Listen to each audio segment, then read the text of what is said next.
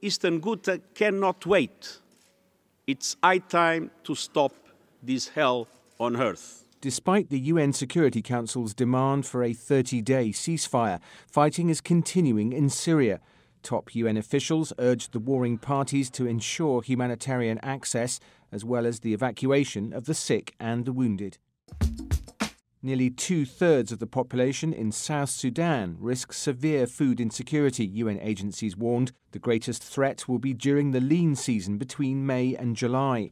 The UN flagged the need for sustained humanitarian assistance, including efforts to help increase local food production in the world's youngest nation. This year's World Wildlife Day is focusing on big cats, predators under threat. The numbers of big cats, such as lions, leopards and tigers, have been declining at an alarming rate, mostly due to loss of habitat, poaching and prey.